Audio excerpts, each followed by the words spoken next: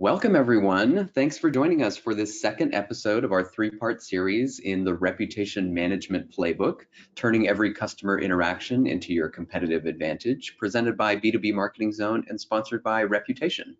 I'm Tom, the webinar coordinator for B2B Marketing Zone, and I'm excited to bring you this fresh, brand new episode with hard-earned insight on how listening to your customers can help grow your business.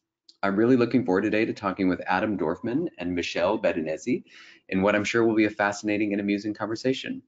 Also, we will be recording this webinar in case you have to leave early. We're going to be sending the link to the series page in the chat box right now. Alrighty, up next, let's get some technical things out of the way, just a little housekeeping. Please feel free to ask questions during today's session. You can do so by submitting them into the questions panel on the right side of your screen. Don't forget to stick around until the end for a Q&A session to get even more fresh insights from Adam and Michele. My wonderful colleague Devin will also be fielding your questions today.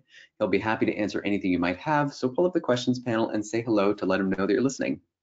Lastly, if you have any audio issues during today's presentation, you may wish to choose to dial in by phone. You can do so by selecting the More button in the upper right portion of your screen and then selecting the Switch to Phone option. We'll also have the dial-in information up on the screen right now. If you need it again, just ask Devin. Up next, today I'm talking with Adam Dorfman and Michele Bettinazzi. Adam is a technology and digital marketing professional with more than 20 years of experience. His expertise spans all aspects of product development as well as scaling product and engineering teams. He has been in the SEO and local SEO space since 1999. In 2006, Adam co-founded Sim Partners and helped create a business that made it possible for companies to automate the process of attracting and growing customer relationships across multiple locations. Sim Partners was acquired by Reputation in 2018, and now Adam is currently Director of Product at Reputation, where he and his teams are integrating location-based marketing and reputation management customer experience. Michele Bettinazzi started at the student housing business as an on-campus resident assistant in 2005 while attending the University of Texas Pan American, graduating with a degree in philosophy. The student experience and the services provided by the industry resonated with her, and she quickly became passionate about doing her part to make the student housing industry a great place for students. She joined PeakMade Real Estate in February of 2008 and has served in many roles, from leasing consultant to property manager to a member of the corporate marketing team. In her role as customer experience manager, she has built a program focusing on strategically marketing the customer experience, making the customer experience a great one by gaining customer knowledge that influences business decisions and ultimately results in better marketing, sales, and leasing efforts. Michele is Texas-based, is happily married with a 6-year-old daughter and a beagle, and loves the performing arts. Without further ado, take it away, Adam and Michele. Thanks, Tom. Really appreciate it. And thanks everybody that's attended. We really appreciate you making the time to join us today. I'm incredibly excited, having spoken to Michele quite a bit over the last few months. The amount of fascinating observations and case studies and experiences she's had doing this has really opened my eyes. It's amazing how much you can still learn no matter how long you've been doing this. Okay. So today we're going to speak to a few things. First off, why is customer feedback more important now than ever before? What types of structured and unstructured feedback should your team be gathering and looking for? And how can you essentially operationalize this? Like, what programs and processes can you put in place with all of this data that's coming in to actually drive growth for your business? So Michele, as Tom stated, is in property management, but all of these use cases we're going to be talking about are so easily applicable no matter what industry that you're in. Also, as Devin just mentioned at the in the chat, we have lots of time for questions at the end of this. So please, as we're speaking, please ask them, and we'll get to as many as we can at the end. Okay, so first and foremost, feedback is everywhere. It's in social media, it's in reviews, it's in messaging conversations, it's in word of mouth, it's on your website, it's on other people's websites, it's in survey data that you're sending out. It's incredible the pure quantity and breadth in which all of this feedback exists. I love these examples of people, and the other thing is it's almost, I just read an interesting article about how Slack is kind of flattening corporate hierarchies in the sense of employees now, no matter what their level, can have cross-departmental conversations, can speak directly to the CEO if they want to. And social media is the exact same way. For better or worse right now, anybody can go and reach out to Elon Musk exactly and say, or specifically and say, this is the problem that I'm having right now. This is unacceptable. Please make this right. So it's really important that it's not just your business Twitter or social media accounts that you're looking at, but also employee like feedback that might be coming in about employees and so on as well too. Okay, and there are risks to not managing your data. So it's interesting when we look at when we look at some of the data points that we're seeing, and these all come from Gartner, all of these statistics, but this is right in line with what we're seeing with our clients as well too, which is 22% of prospects look elsewhere after reading one negative review. So how do you deal with the negative reviews that come in? How do you mitigate that happening? 71% of customers that receive positive social customer care, on the other hand, are likely to recommend your brand. So how can you improve that social customer experience? How can you generate those additional positive experiences and comments instead of those negative ones? And then most interesting is, and we know this, is a 2% increase in customer retention has the same business impact as decreasing costs by 10%. That's massive. And keeping customers happy, and this is where customer experience and managing all of this is so important, and that customer feedback is such a critical part of this.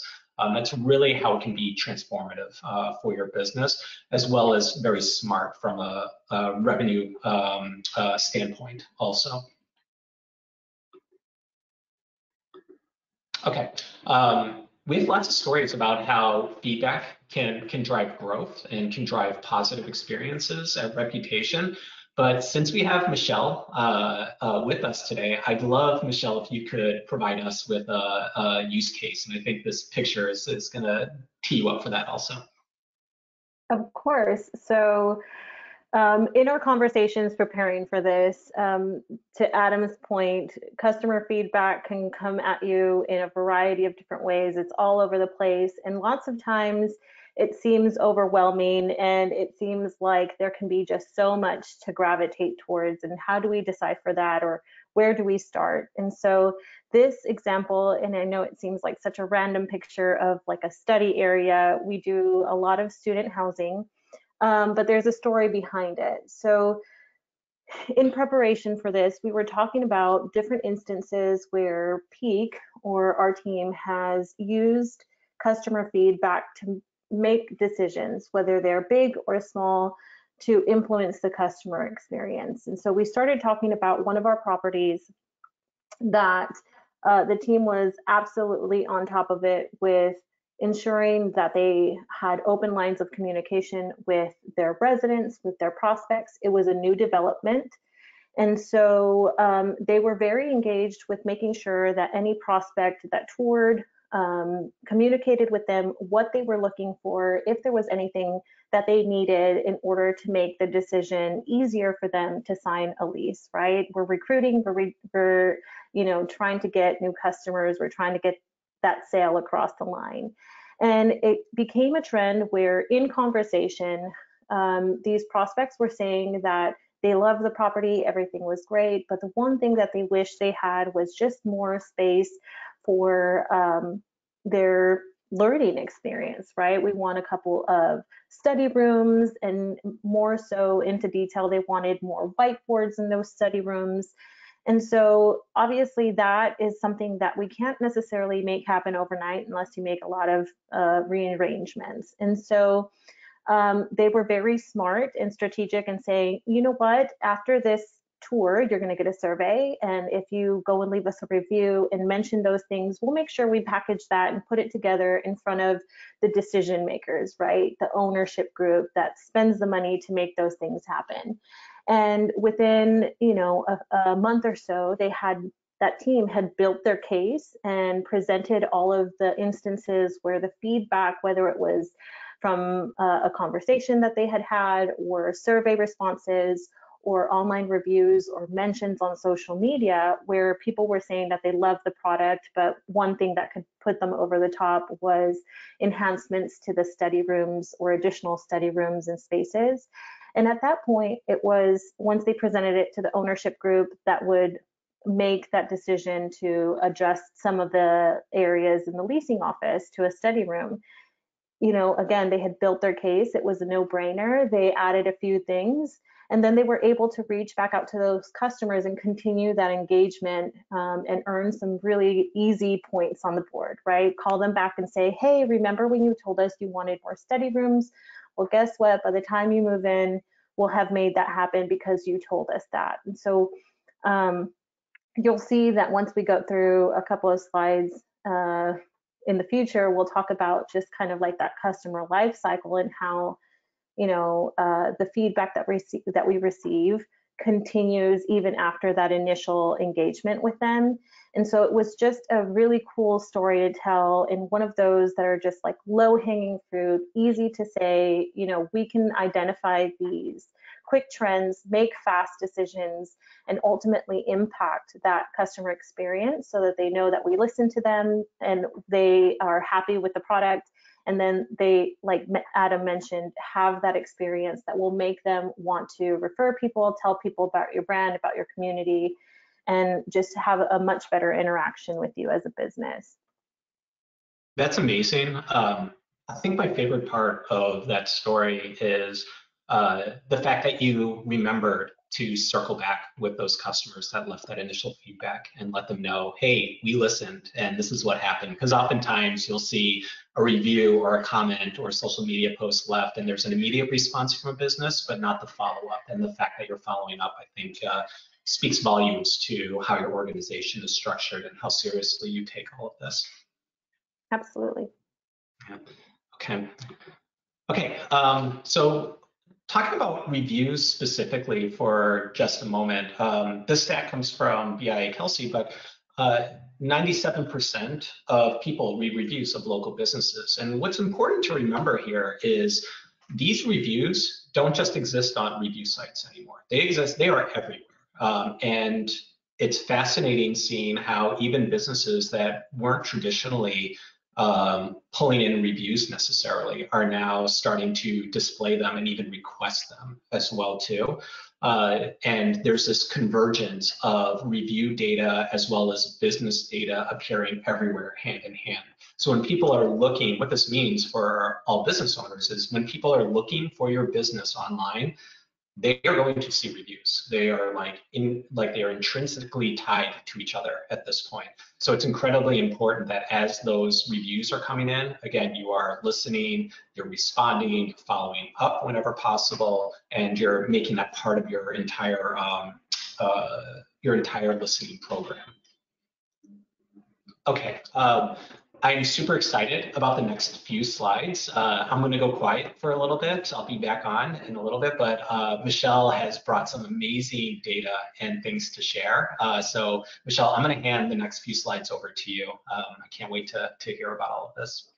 Of course, and we'll go through this slide fairly quickly. This is just a celebration of saying, you know, what happens when you do kind of lead into that feedback. And so PeakMade Real Estate as a whole has made a lot of stride and improvements over the last few years in our online reputation by making sure that we make this a priority for our teams.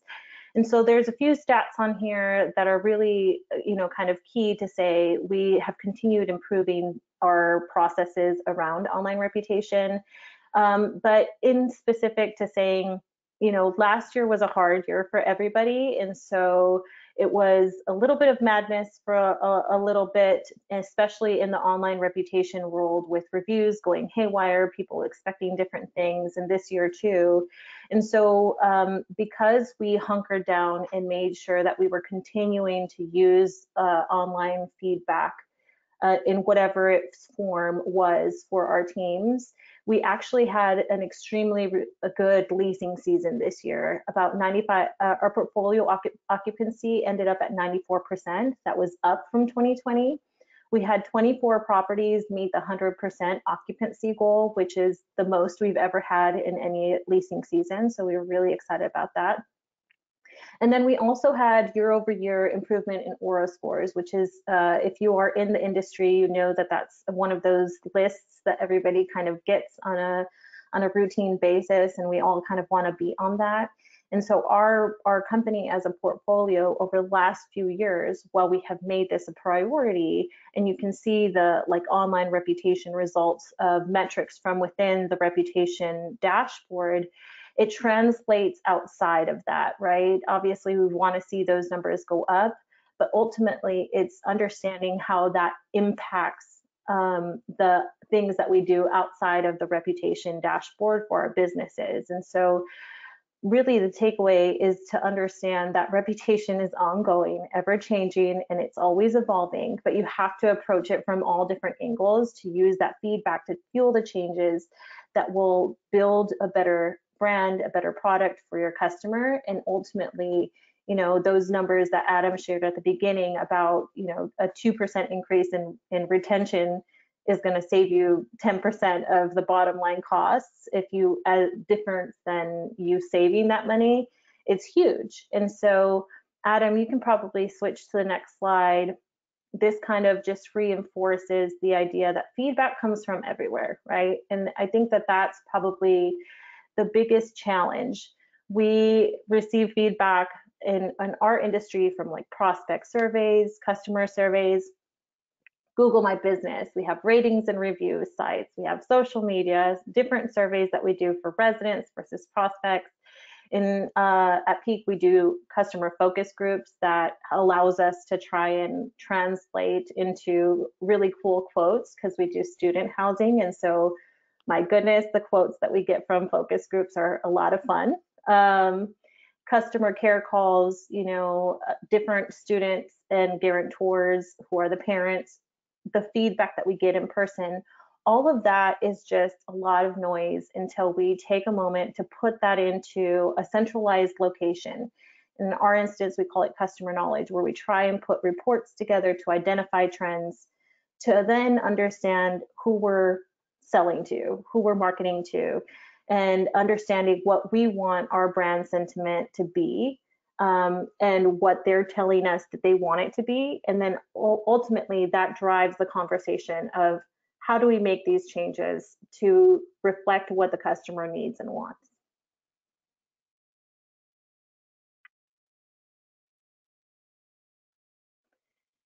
So we talked about this a little bit, but obviously with all of that information coming from different areas, it's important for us to kind of plug that into the customer journey. When does it make sense to ask for what? And where are we getting the feedback? And in what instances are we partnering with who to make that feedback valuable, right?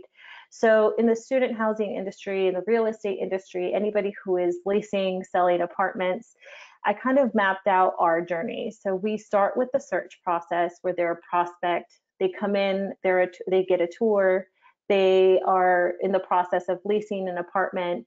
And in that kind of first three buckets, we're talking about partnering heavily with the marketing team, the sales team, our learning and development team, by getting the feedback of, you know, where are you hearing about us? You know, what are people saying about us? How was the tour? Did you like that? Is there anything that we need to do differently for our training material to make sure that you're getting all of the information that you need, that you feel comfortable, et cetera, et cetera. Then we shift into like the operations side of the house by moving our residents in, creating a good living experience, and then looping back in to the marketing sales team to discuss like renewing and what does that look like? What sort of incentives, specials do they want? What is going well in the living experience? What is going poorly? What changes do we need to make in order to better retain our customers? And then ultimately, you know, especially in the student housing industry, there are some moments where no matter how great of an experience it comes to an end because they have to move out, they graduate, move out of town, become, you know, adults.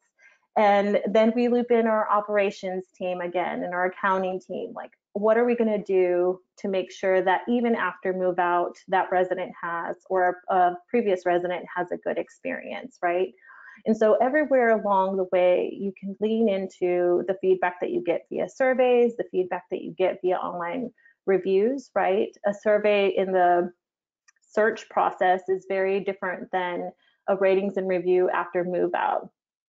And so it's really important to kind of understand who your customer is and what they're looking for at different moments in that customer journey, but ultimately taking all of that data back to the right people at your organization, because the way we look at it is that broad line at the bottom that says really all of the departments at PeakMade Real Estate are responsible for creating a better experience, because when we do that, we have the ability to better recruit, better retain, better get referrals, and really at the end of the day too, our ownership loves it, because then if we create these experiences, we're able to push rent growth. Because one of the fun quotes from one of our focus groups was, no matter how much rate of, actually, I think it was something along the lines of like, I will renew with you with a bad experience only if you drop rates really, really low. And so that's just, money in the pocket. So conversely, if they have a great experience, they might be willing to pay a little bit extra to not move, to stay with you, because they know that they want to be there. That's amazing. All of these slides that you just went through were incredibly useful and helpful. Just a reminder that we're going to start Q&A right now. There's questions that have already come in. If you have extras, please, or if you have another one, please by all means pass it along to us. And if you want to get in touch with us, we're both easily found online, either through LinkedIn or Twitter or both. So after this webinar, if you ever want to reach out to either of us, we'd love to hear from you as well. With that, I'm going to stop sharing these slides so we can shift to Q&A, and let's see if this works. Michelle, can you see me? I can. It's nice to see you again. All right, great. Okay, so you talked, first off, thanks again for sharing all of that. That was fantastic. And your last slide leads right into the first question that I had, which is know your customer. And one of the things that I find really interesting about PeakMade is that your customers are primarily young adults in their late teens and early 20s. Can you speak to how you adapt them where they are leaving feedback, and what their customer experiences might be, and what's unique to them? Yeah, absolutely. And I think that I'll start off by saying that I'm very glad that we've kind of built this this system, this program at Peak that really tries to continuously understand the customer, because it's really easy in any industry to say, like, I know who I'm marketing towards, and this has worked in the past, and therefore it's going to work, let's plug it in and just rinse and repeat. But one of the things that I mentioned earlier, where we get feedback from, is our focus groups. And we actually just went through a round of focus groups over the last couple of weeks. And I have never felt more old in my life, even though I feel very young, simply because we're definitely catering to a new generation now, hearing the feedback that they gave, who they're paying attention to, what apps they use, and where they find their feedback, really kind of opened my eyes to say we definitely did the right thing by doing these and listening to them, because you're absolutely right. And our customers are getting increasingly savvy, especially when it comes to resident feedback, right? You mentioned that people read reviews in their search process, but they also are smart enough to distinguish, like, a bad review isn't the end of the world. We recognize that people will leave reviews when they're really mad. And so I'll read through that. I'll skim through it to see if there's a trend in other reviews. I'll read what the business manager responded to that and see how they're handling the situation. what feedback that I can get, and then I'll switch over to social media and kind of get the inside scoop that's different from your website. I was very surprised to say that in every single session, the participants mentioned Reddit and getting reviews from like subreddit threads and things like that. And I was like, oh my gosh. So I'm so glad that we have the partnership with Reputation to make sure that we're paying attention. I always say that there's bound to be blind spots. And so having a partner that's strong enough to identify where those blind spots are is always going to be beneficial. And so, I mean, to your point, we have to listen everywhere. Obviously do the same things that you would do with, responding to reviews, things like that, but also using the social component of it, especially with students of like, well, they might not write a review on your reviews tab or on your Google My Business, but they might just comment on every single one of your pictures on social media to tell you what they want you to do. And so it's a lot of fun, but it definitely helps having a partner in your back pocket that will help you pull that information together so that you have a place to look at it. That's great. And it kind of ties into a question that Lorena has. Once you have the insights, I'm going to go to this one first, which is from Amy. Do you recommend amassing all feedback types into one place, measurement across types? And that actually like coincides with another question that I had, which is, as you're answering how to use a tool to amass all of that feedback, can you also talk about Reddit is a great example, but other unusual places maybe where you're seeing feedback as well too? Yeah, of course. I mean, Reddit was a good example, but I will say too, like that example of people, commenting on your social posts where they're like, oh yeah, well, I got locked out of my apartment and nobody answered, or whatever it may be. And so it's important to kind of address that in any forum, right? So, and do it publicly, let people know what you're doing to solve for the issue, circle back. We also get DMs all the time. Like in your world, Adam, I know you are on Twitter. I was much different than you by putting my LinkedIn, but you're totally cooler than me because they're definitely on Twitter. And you're absolutely right. Somebody might tag our CEO on Twitter and just say, like I called, they didn't answer, and now it's your problem. And half the time, that our CEO will say, hey, let's get this taken care of. Same thing with the Elon Musk, story, right?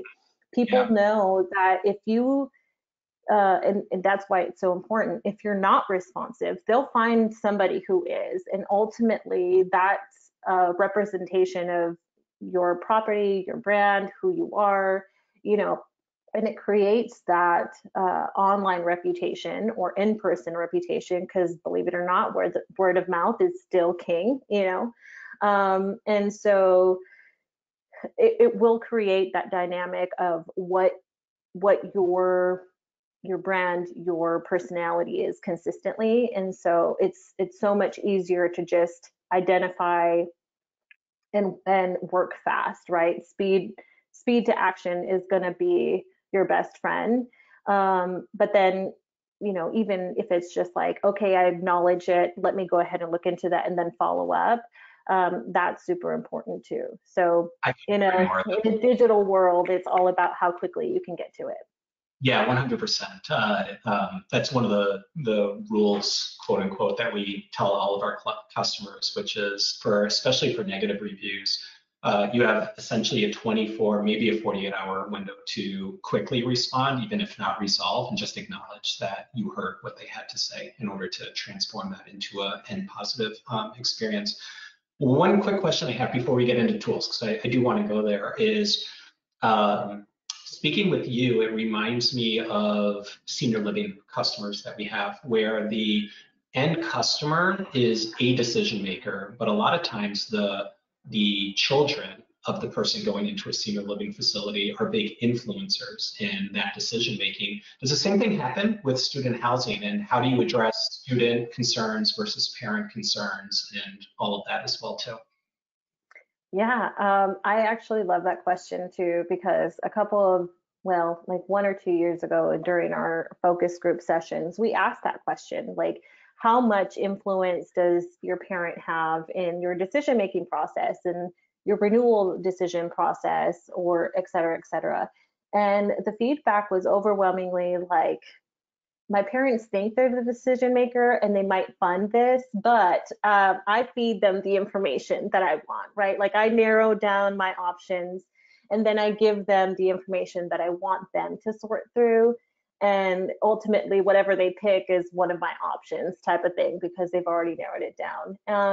But they also say, the very human side of it was like, yes, my parents pay the bills sometimes in a lot of instances, but I'm the one living there. Like, this is my home. And so I want to be treated like an adult. Like, if I call you with a concern, I want it to have the same level of importance as if my parent calls and gives you that same feedback, right? And so, you kind of have to treat both customers in with that same respect. Understand that, they're both in the decision making process. They both are investing in your community, in your product, and each of their concerns, whenever brought to you, no matter what it is valid. And even the human side of the student part of it is like, we want you to treat us like adults, but also know that this is our first time being an adult. So bear with us, give us some grace, because some of the questions that we might have, you might think are like common day, but for us, it's the first time we're experiencing it.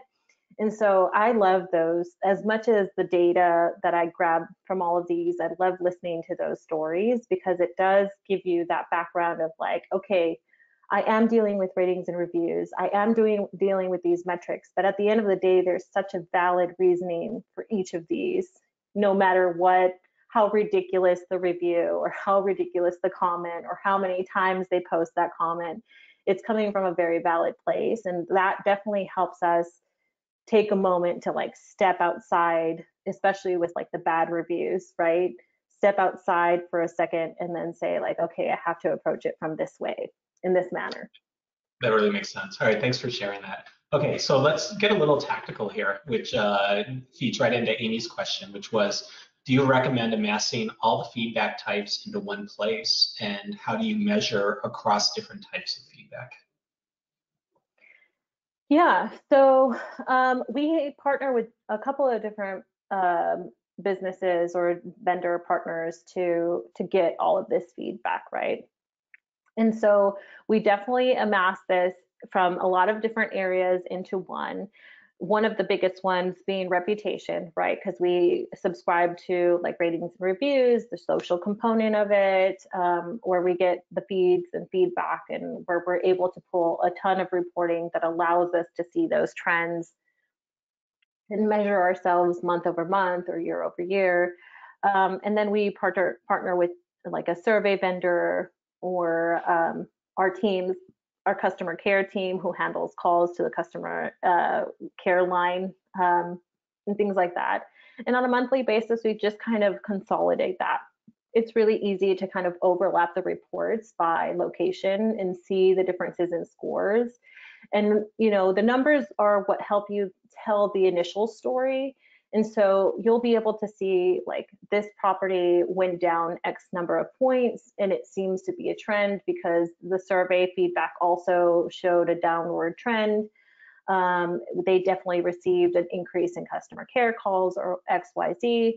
And so then you can take the time to kind of engage specifically, right? So we notice these high level trends. Let's dig a little bit deeper. Let's pull a couple of different reports that show a little bit more insight. Let's have a meeting with the team, and include the regional manager, include the regional sales manager, figure out what's going on, and then come up with a plan of action to improve. Or conversely, the high performers, what is it that you're doing? How can we get that feedback in in a good place that we can hopefully implement across the board if it's a broad enough measure. That's fantastic. And you almost answered what was going to be the next question that I had queued, which was, that study room example was a really great, I love that so much because it was you listening, I assume across multiple locations and saying, oh, this is a trend that's happening across multiple locations. How, and maybe you just answered it, but maybe there's like something else that you can go into here. But one of the things that I was wondering was with this endless flood, like I wrote stream, but really it's like a flood of information, feedback coming in. How do you pick and choose what it is you should be focusing on and that you do want to put your attention on too? Yeah, so I'll say that one of the things is understanding like where you are with the customer, customer process, but also the process for your business, right? In student housing, it's very cyclical because, you have the lease up, you have the move out, you have the move ins, and it's just one big circle. But then you also have to understand your product in specific markets, right? So in the example of the study rooms, it was a lease up. That property was under construction, and so it was easy to identify the smaller things like if only we had whiteboards or a different study room, we'd be happier, right? And so that was easy to identify, but that probably wouldn't be the same thing in a property that opened 2 years ago that is right now dealing with a different thing. And in those instances, we'd probably pay more attention to the experiences and the interactions with the staff because we're about to get ready for renewal season, right? And if they're having terrible interactions with the staff, then we need to better train them. We need to figure out if we need more staff. What are we gonna infuse in the situation that will matter to the customer, but also influence where we are in that customer cycle on our end, right? So same thing for like move outs, right? We're about to get ready for people to move out or move in. What are they saying? And sometimes it's not a review, right? But like, are people saying that they're excited to move in, or are people saying that they're worried because they haven't gotten enough information, which is a valid concern, and if they're saying like, oh man, I'm moving in 30 days, but I don't know who my roommates are, well, then we need to ping the property and say, hey, have you communicated who roommates are? Have you communicated what they need to bring in? And so it's just kind of, I know that it sounds like you're picking and choosing, but really it's understanding where you are and what the biggest need is at the moment for those customers. It's really interesting. So essentially, it sounds like it's a combination of knowing your business really well and the cycles of your business, and then looking at the feedback as relates to how it's going to relate to whatever cycle that you're in within your business. Yeah, awesome. And I mean, okay. I also hate saying that like the loudest wheel gets the oil, right? But it's true too. Like in case of an emergency, right? Like if you don't know where to look at the loudest thing first. So there's that. Yeah, it happens for sure, no matter what business that you're in. Okay. All right. So I'm gonna shift to Lorina's question. Apologies if I got your name incorrect, which is once you have the insights from the customer, how can you effectively monitor and ensure that other areas of the company are committing to act on those insights? So this is spot on and in line with the question that I was going to ask you if nobody else did. And when I think about the role of somebody listening to customer feedback, it requires you to work across departments and to know your entire organization, or else as a marketer, you're saying one thing and the company's doing something completely different. So how do you effectively do that? Who are your allies? Who are you often having to maybe gently, nicely drag along to get to what needs to happen from an operational experience or like an experience standpoint so that the feedback starts becoming more positive? I'd love to hear what your thoughts are on that. Yeah, I'm going to say something that I think is really the nickel hit the slot a few years ago, because obviously this is not a new concept, right? We've always known that if you listen to the customer and you give the customer what they want, then, you know, it makes your job a heck of a lot easier. And so, as with anybody in this capacity, it takes some like maneuvering to make sure that people have buy-in, right?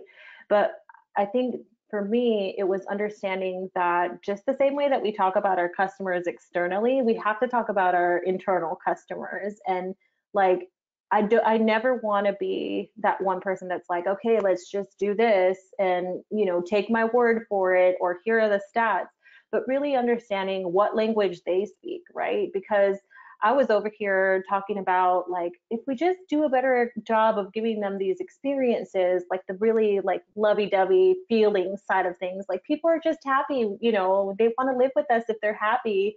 And then, you know, a couple of years ago, we're like, okay, but there's a direct quote that says we will lose money, or if they have a bad experience, we have to drop rents. And our goal is to increase rents. And so then, you know, depending on who you're speaking with, it gives them that insight that speaks their language, right? Like our CEO or COO are definitely going to start paying attention if we say, sure, we don't have to focus on this, but we're going to have to drop rents. Or conversely, if we do focus on this, you can push rents, right? So now people in different departments are listening to what makes sense to them. And so using the feedback and presenting the data in a way that makes sense to the end user, to your different internal customers in different departments, makes sense to them, right? And maybe even if it's like slicing and dicing the information, right? So I'm not going to go and present every single one of my reports to our learning and development team. I'm going to present to them, you know, this is the overall picture, but here's the piece that pertains to you. It seems like we need to do a refresher training on, you know, the leasing process, or how do we explain the lease to our customers? And if we better explain this to our teams, they can better explain it to our customers. And therefore our metrics over here will go up, which influences this. And so I don't think that over the last couple of years, we've definitely built that relationship with different departments at Peak, so that now they understand, like when we talk about it in general sessions, they're like, okay, that affects me in some way, I'm going to pay attention. And then it just kind of becomes this like no longer resistance, it's more so like, this is making your job easier, and so let's troubleshoot XYZ. Super helpful, and thank you for that. And yeah, we see this as a product manager in many ways. I'm doing the same thing, where I'm getting feedback about the Reputation.com product and then having to share that across the organization, or our clients receive it directly from, or our customer success managers receive it directly from our clients and then have to share that to us, and kind of connect all those dots. So yeah, it is always a challenge, but that's where you can really start fine-tuning and refining what it is that you want to work on and where you want to improve. Okay, it is Halloween season, so we're gonna go a little bit darker now and talk about negative customer experiences. So Justin said, former employees who are no longer with my company have managed poor Google reviews badly in the past with negative responses. Is there anything I can do to recover or backtrack? And I'll take this one, but I'm going to pass it off with, as I'm talking about like what to do in this specific instance, I'd love for you to think about negative customer feedback that you've received, and what you do with it, how you receive it. You kind of went over it a little bit, but if you want to provide a very specific example, that would be great. So Justin, yeah, former employees can leave positive and negative reviews on sites like Glassdoor and Indeed and Comparably, and there's all these like voice of the employee sites, as we call them at Reputation, out there.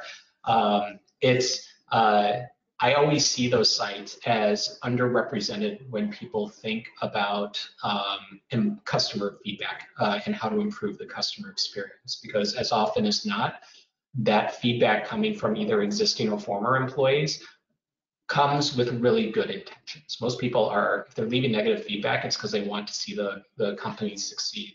The best thing that you can do is if the negative review is blatantly false and comes from somebody that's never worked at your company before, you can sometimes work with these sites to show and prove that and have the review removed.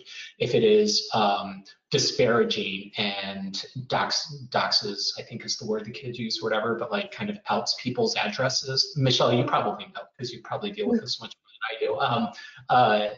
But if it has personal information that should be kept private or whatever, you could potentially have it removed. But it's really no different at the end of the day, which is monitor, respond to those reviews as they come in if possible, and most importantly, request reviews from your existing employees that you know are going to be happy. It's that same thing where negative reviews are going to come in no matter what the site is. The number one thing you can do is to make sure that more positive reviews than negative reviews are coming in, because every positive review that you get typically on pretty much every site will push down the negative ones, so they become less visible. So it's that whole idea that if you are asking and actively requesting reviews, whether it's from your customers or from your employees, you're going to uncover the silent, happy majority that typically doesn't leave feedback unless they're prompted to. And in this case, this would be what I would recommend. If you're not requesting reviews from your employees, I would probably start there. Michelle, do you have anything to add or any other negative review stories that you'd like to share with us? Yeah, I mean, funny enough, we have like this whole, every year at our leadership conference, we put together like kind of like the angry tweets on SNL. We do that with reviews because it'll be like 5-star, 2 stars. Like the only reason I'm giving it 2 stars is because the liquor store is close by or whatever. But I will say, I think I understood the question a little bit differently based on saying like I am kind of inheriting the poor management from before, right? So saying like somebody left reviews, maybe positive or negative reviews, but the person who was handling online reputation or these review responses previous to me was doing a really bad job.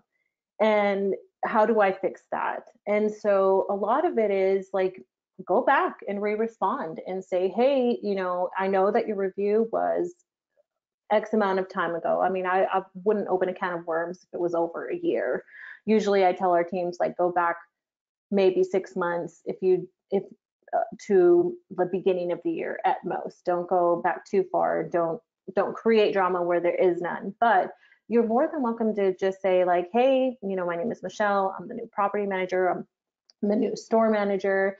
And, you know, sorry that this wasn't handled. I want to make sure that you're good to go now. If everything was resolved, if it wasn't, let's talk, let's fix this, and then take it offline. And ultimately, we've had instances where a bad review can turn into a good one because you've made that continuous follow-up, right? Like, don't just respond initially and then just call it a day and say, okay, I've done my job. I've checked it off my list. I don't have to talk to them ever again. I push that outward response and we're good to go. But let that consumer drive that conversation and continue that conversation until they're ready to put it to bed, right? And so go back and re-respond. If you have access to their information, you know, in our instances, we'll have like our resident accounts that we can call them and say, hey, you know, we saw your review. Sorry, we don't necessarily need to hash this out online. I'd love to take care of it, but I did respond. Don't know if you saw my response. How do we fix this to make things better? And then you can go back and re-request that review, right? You can say like, okay, now that we've solved for that, did I do a good job? Could you go and leave a review letting people know that I was able to help you through this situation? Thanks so much. You're right. Now that I reread the question, you're spot on. And it brings to mind a client of ours. It's a Mitsubishi dealer owner, and he has something like 1,500 reviews and a 4.9 star rating. And I've talked to him at length about this because he doesn't like spam, or he does, you know, like every one of those reviews is legitimate. And I was like, are really like 98% of your reviews coming in 5 stars? And he goes, no, not even close. However, anytime that it's less than 5 stars, I immediately, within 24 hours, leave my cell phone number publicly as a review response saying, please call me so that we can make this right. And I do what it takes to change that. Now, that is a huge commitment. And this is a person that owns one dealership that, you know, is basically his life and blood and his family and everything. But it does go to show that if you do listen and respond to negative reviews as they come in, and as Michele stated, don't, like, if it's a review from 2 years ago or even a year ago, maybe that's too far. You may just be opening up a can of worms, you know, like putting salt in an old wound, whatever expression you want to use. But if it's semi-recent within the last 3 to 6 months, 100%, like, go back and reach out to them. And maybe if you do, as Michele insinuated, maybe you don't do it publicly there. Maybe if it is an older one, maybe you send a private email if you have their information in your CRM, and you just outreach to them and say, hey, there's been a lot of changes here. I'd love to touch base with you and talk to you for a little bit about those changes and hopefully make you a happy customer of ours again. So I think that's great. Thanks, Michele. I will say before you go to the next question is I tell our teams this all the time, like, don't be discouraged by negative feedback. Like, just, it's part of the process. And I mean, candidly, our consumers and probably your consumers are just as smart in dissecting the review situation to where, like, you don't necessarily want a 5.0. Like, they distrust a company that only has positive reviews, right? Even Adam, who works at Reputation, was like, are those really all your reviews? Because that's too high, you know? And so take those as an opportunity to say, like, okay, valid, let's see what we can do. And maybe that doesn't translate into you changing that to a positive review. Maybe it stays, but that interaction does also stay public. And so potential customers later on down the line see that, okay, you got a bad review, but it seems like you guys were able to work things out, or at least the company, the business, the brand did their part to try and make things better. So I'd say, you know, try all avenues, but ultimately don't shy away from that negative feedback either. Awesome. Yeah, I couldn't agree more with all of that. All right, I have one more question from the audience, and then I have one more final question for you. So 2 more, Michele. Thank you so much for sharing all of this information. It's been fantastic. Okay, so first off from the audience, any advice for how to handle Yelp differently? I'm gonna take a stab at this one first. From my point of view, like, when I think of how Yelp is different than most review sites, first and foremost, they do not allow review requesting. And if you use a platform like Reputation, which highly encourages review requesting, because we see repeatedly what that means from your overall customer experience, sentiment online, total review volume, like all the metrics that you want to improve with review requesting. And on top of that, Yelp is really the only site that says, no, we don't like this. It means that Yelp is not necessarily we're not able to house Yelp reviews within the Reputation platform. Neither are other tools like ours that enable review requesting. So the question is how do you handle Yelp differently? Here's what I would say about Yelp. Yelp, depending on the industry you're in, can still be a very good source of feedback. And it is something you should be monitoring and doing the same thing that you would be doing on any other source. And if you are especially in let's say home services, in restaurants, of course, on the West Coast, which they seem to be much bigger in than throughout the rest of the company, definitely worth your while to at least spend an hour or 2 a month logging in and taking a look at the reviews and seeing if there's anything there to utilize in your feedback. So yeah, I think that's how I would recommend handling Yelp. More and more people, like from a total review volume standpoint, Google is eating everybody's lunch. So I would focus primarily like on Google first. Vertical specific sites like in property management, Home Advisor would be a great example of that. In healthcare, it might be WebMD Vitals or Health Grades. In travel, it might be TripAdvisor, Travelocity. Like those vertical specific sites, way more important than Yelp. Eventually, though, you're going to want to also kind of monitor Yelp as well too. Michele, would you have any thoughts about Yelp?